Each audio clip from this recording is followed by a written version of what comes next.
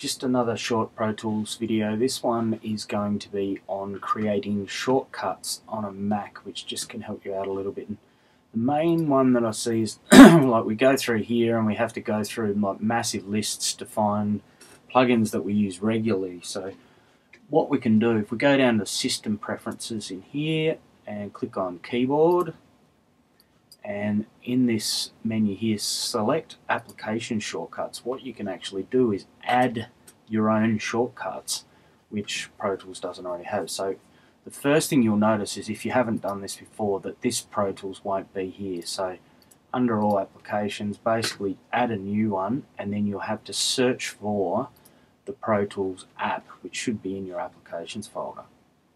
Once you've done that, select Pro Tools, highlighting it as such like that, click Add Shortcut. Basically what you'll get is you'll get this, so the Applications Pro Tools.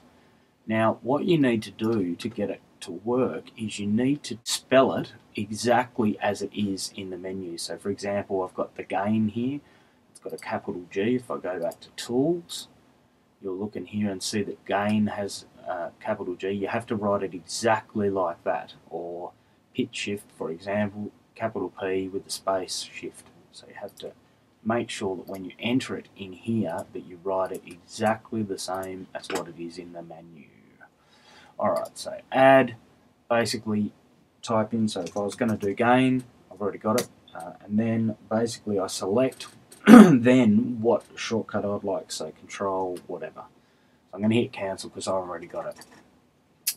So I've got reverse, pitch shift, verify, time compression and gain with my control 1, 2, 3, 4 and 5. So basically what that means is that now, instead of having to go through my list in Pro Tools, if I come out of here, instead of having to go through my list, I then can press control 1, 2, 3 and 4 as such, and then I have access to these plugins. These are things that I just use, you know, on a daily basis. You know, gain, setting up my gains, if I need to time compress anything, verify, and pitch shifting. Hope that helps. Catch you later.